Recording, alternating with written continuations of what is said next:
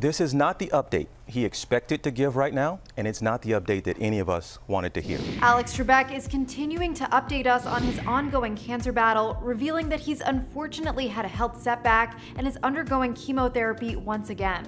The Jeopardy host, who back in March made the shocking announcement that he had stage 4 pancreatic cancer, had returned to work on the game show recently after receiving cancer treatment. Trebek opened up in an interview that aired Tuesday on Good Morning America, saying, "I was doing so well and my numbers went down to the equivalent of a normal human being who does not have pancreatic cancer, so we were all very optimistic." But the host went on to say that his health took a turn when he lost 12 pounds in a week. My numbers went sky high, much higher than they were when I was first diagnosed.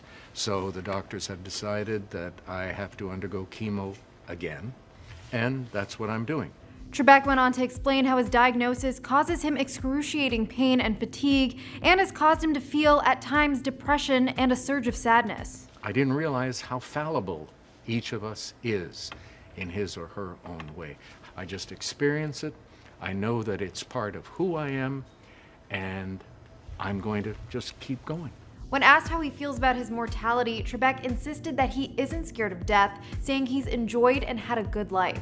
I realize that there is an end in sight for me, just as there is for everyone else. The thought of passing on doesn't frighten me. It doesn't. Trebek is currently taping Jeopardy's 36th season, which premiered September 9th. For more on the story, head to THR.com. And until next time, for the Hollywood Reporter News, I'm Neha Joy.